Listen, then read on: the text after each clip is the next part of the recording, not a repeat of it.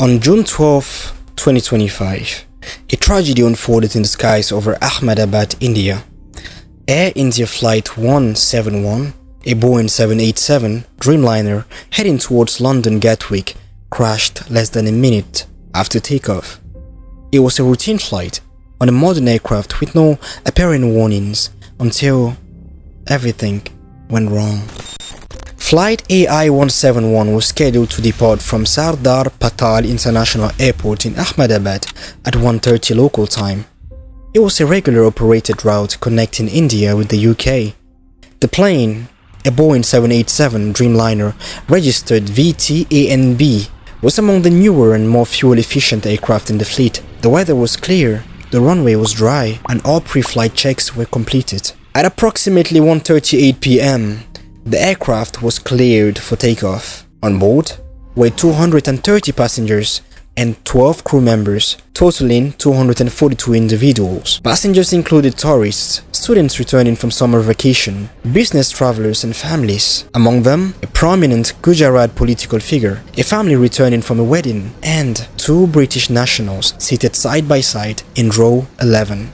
Within seconds of lifting off the ground, the aircraft reached only 625 feet in altitude, far below the normal climb profile. Suddenly, it began to lose altitude. Air traffic control received a distress call.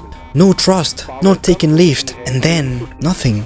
Just 34 seconds after takeoff, flight AI-171 plunged into the rear side of BJ Medical College Hostel building. The explosion was immediate and devastating.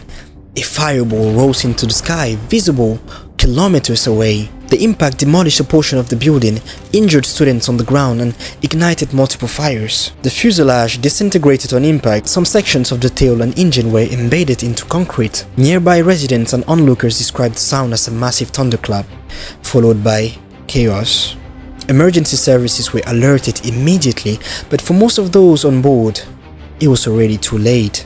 241 of the 242 people on board died in the crash. Additionally, 19 people on the ground, including students and staff, were killed by impact or subsequent fire. This brought the total fatality count to 260. But astonishingly, a man survived.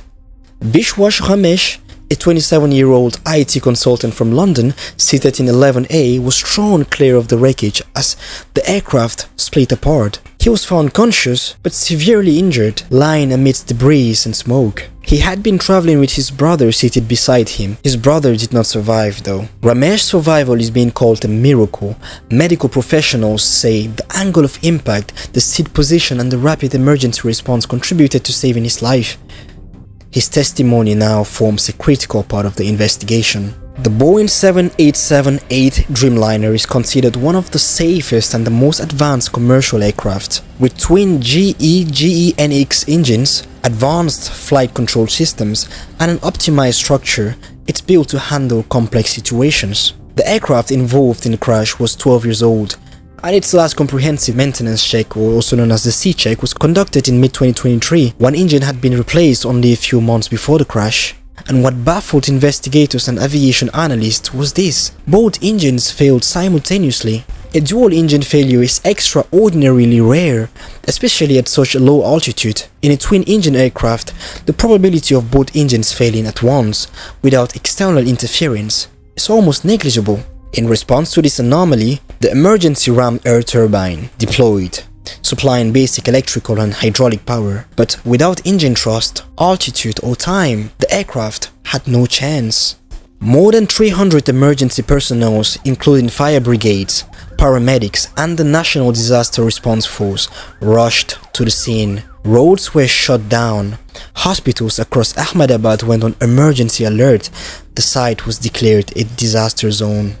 Recovery teams worked tirelessly for days to retrieve bodies, many of which were unidentifiable. DNA testing was employed to confirm identities. A makeshift morgue was established at the hospital. Prime Minister Narendra Modi issued a public statement mourning the victims and declared a national day of mourning. The entire nation washed in shock. India's Aircraft Accident Aviation Bureau, also known as the AAIB, launched an immediate inquiry supported by the UK's AAIB and the US National Transportation Safety Board, also known as the NTSB. Investigators analyzed flight data, fuel samples, maintenance logs, and pilot histories. The full final report is expected within 90 days. This accident comes as Boeing is already under scrutiny after the 737 MAX disasters and the repeated manufacturing issues.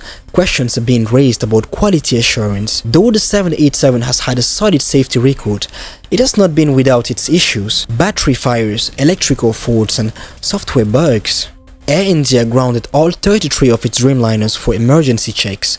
Boeing responded by dispatching engineers to assist. GE also launched an internal review of the GE NX engines logs supplied to Air India. The crash sent shockwaves through the aviation world.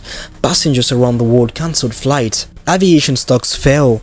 Indian regulators began tightening fuel quality inspections, aircraft software audits, and pilot training reviews. The families of the victims are demanding accountability. Class action lawsuits have already begun forming in London and New Delhi.